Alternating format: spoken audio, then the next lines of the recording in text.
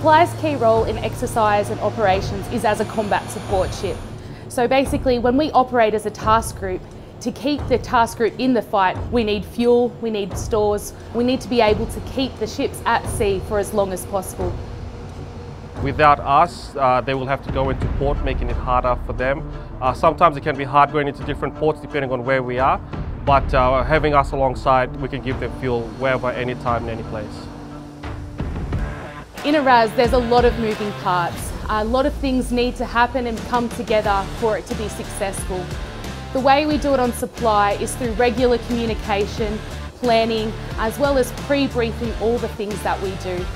And then on the day, it really just comes down to people's experience, people's knowledge, and then that's the way we build together to make sure that the replenishment goes as well as possible. We normally have different people in different sectors. So we have people down in the RAS rig known as dump party. Their job is to make sure that lines go across freely and safely. Then you have other roles in the RAS hut, which is my role, normally control the RAS and the rig going across, ensuring that the probe makes a good mate, meaning that it goes to the other ship safely. And then you have also the watchers up here, making sure that the route and cross distance are safe. The relationships between Supply and the other ships that we serve is crucial. We can't do our job without them and they can't do their job without us. So it's really that interdependence that we have on the task group and that the task group has on us.